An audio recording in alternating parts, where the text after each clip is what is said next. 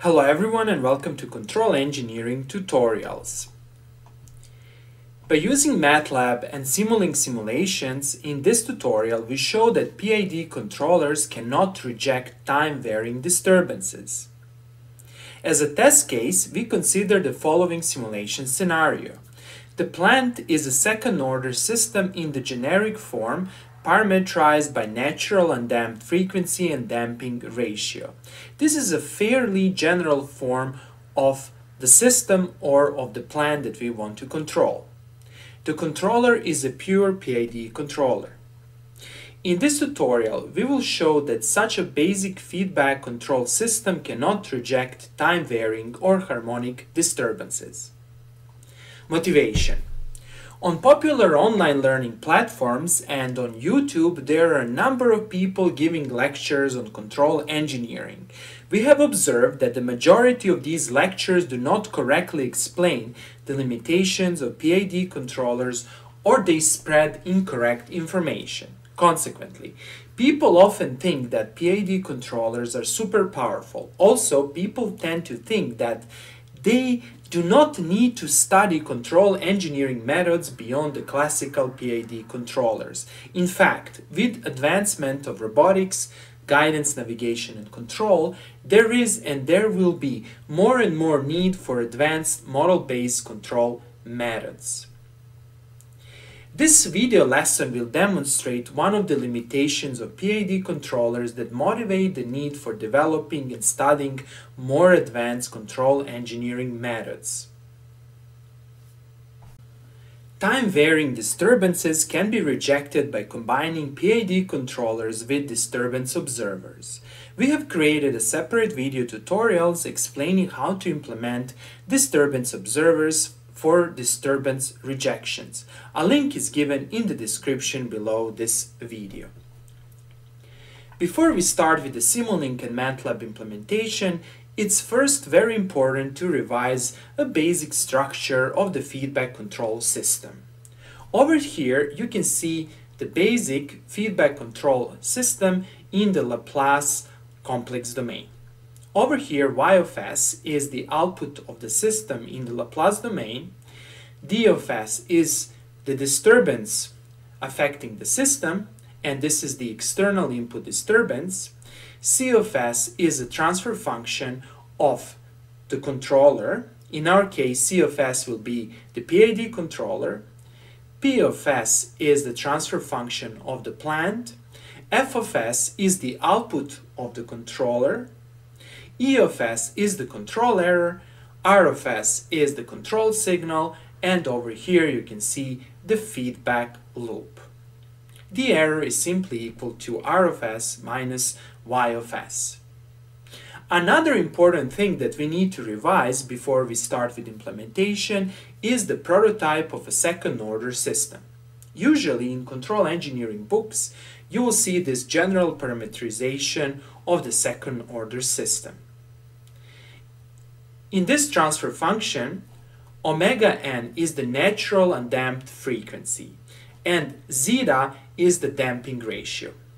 Now, some of you who are not experienced with control engineering might ask me the following question: why do we use this prototype? Well, you can easily create a very realistic system by creating, or better to say, by selecting the proper values of zeta and omega n.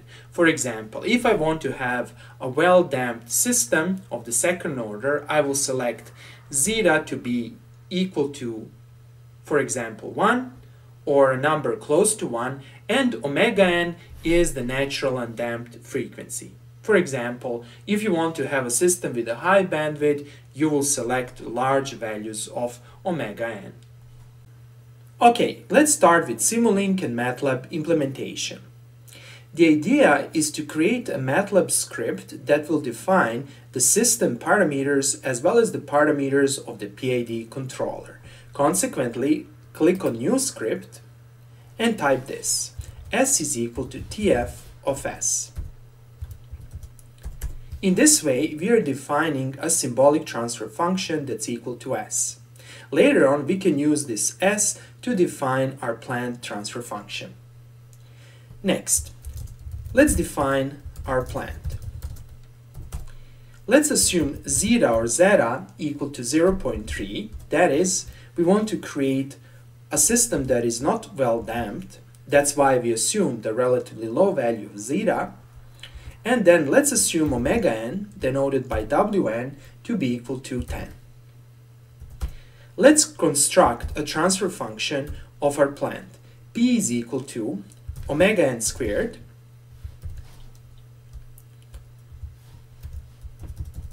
divided by s squared plus 2 multiplying zeta multiplying omega n multiplying s plus omega n squared. Okay, so this is our plant. Let's evaluate this part and let's press F9 and let's see our transfer function over here. Looks good. Next, in the Simulink model, we need to specify the coefficients in the numerator and the denominator of our transfer function. Consequently, we need to extract the coefficients in the numerator and the denominator of our transfer function. To do that, we need to type this. Num is equal to p dot num, then in the curly brackets, 1.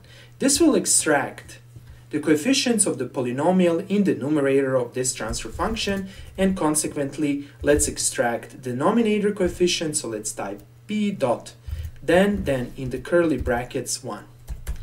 And let's see the result. Select this and press F9, and over here we can see the coefficients.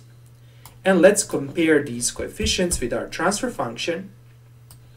And we can see over here that we have numerator 100, denominator 1600. Perfect. Let's continue. Next, we need to define the parameters of our PID controller. So let's type this PID controller, and let's, for example, select the proportional gain to be equal to 5, the integral gain to be equal to 4, and the derivative gain to be equal to 0.5. Good. Let's select everything and load everything in the computer memory. Next, let's start Simulink. We can start Simulink by typing Simulink in command window. After starting the Simulink, click on blank model. And let's start with modeling. The first step is to implement the transfer function of the plant. Consequently, double-click over here and search for transfer function. Click on transfer FCN, expand it a little bit, double-click here, and let's specify the numerator coefficients. Here, type num. And as you can see over here, Simulink is able to retrieve the variables from the MATLAB workspace. And over here, let's specify the denominator coefficients by simply typing then. And here they are. Now, click on Apply and click on OK. Over here, type plant. Good. Next, let's add a sum block over here. Double-click here and type sum. Now, let's expand the sum, double-click on the sum, and over here, erase this vertical bar and add the vertical bar at the end. Click on Apply and click on OK. As a consequence, you will see that this lower port went at the top. Click OK. Connect this part over here. This port will be connected to the disturbances. Consequently, let's create disturbance block. For illustration, we will first add the constant disturbance.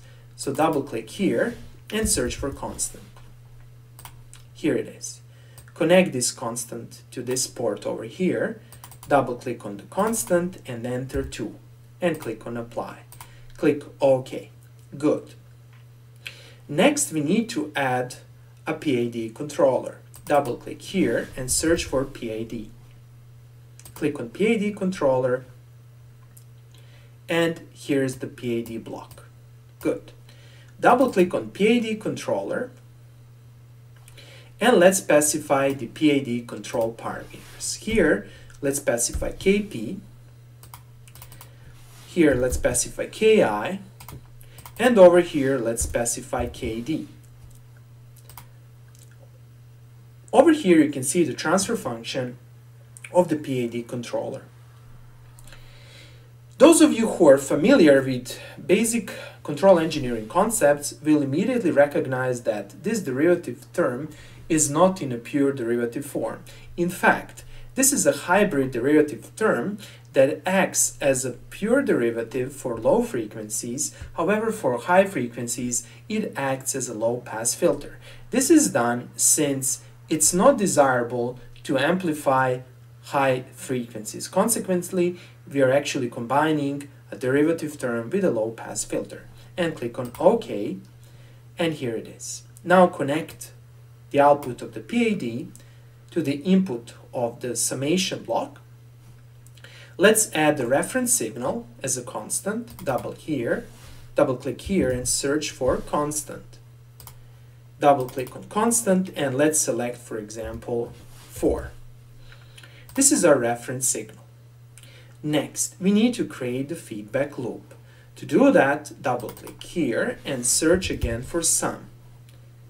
Click on the sum block, enlarge the sum block, double click over here and change this sign to minus. Click on apply and click on OK. Connect the output of the plant to this input of this summation block and expand this. Move the PID block, connect the ports over here, align everything such that it's in a single line, connect everything, and that's basically it. Over here we have the error, then over here we have the output of the system, over here we have the reference, and over here we have the disturbance. Let us now add a scope over here such that we can visualize the signals. Double click here and search for scope. Here it is. Connect the scope with the output of the system and let's run the simulation. To run the simulation, simply click here and be patient. And let's see the output. Double click here and let me click once again. We can see the output. And let's analyze the output of the system. First of all, the disturbance is acting on the system. However, this PID controller is able to suppress the disturbances and at the same time to achieve the reference point tracking. This is why we are able to control the system. However, let us now show the case when the disturbance is not constant. That is, let's simulate non-constant disturbances. To do that, simply click here to close this window, click here to erase this block, and instead of a constant block, let's add a harmonic function. For example, let's add a simple sine wave. Double click here and search for sine. And you should see sine wave. If you don't see sine wave, simply search for sine wave. And here it is. Click over here to move this block. And let's now connect the port. Let's first erase this. Let's erase this and connect this block over here. Good. Let's now run this simulation once again. And now, if we click on the scope, we will see that our PID controller is not able to completely reject the disturbances. To convince you that this is actually the case, let us increase the simulation time. We can do that by clicking here and increasing this number to 20. And let's click Run again, and let's see what do we see over here. And here it is. We can see that the PID controller is not able to reject the sine disturbances. And this is one of the fundamental limitations of the PID controller. To summarize, in this video tutorial, we learned two things. First of all, we learn how to simulate a PID control loop in Simulink and MATLAB. Then we learned that the PID controller is able to reject the constant disturbances. However, the PID controller is not able to reject non-constant or time-varying disturbances. Okay, that's all for today, and thanks for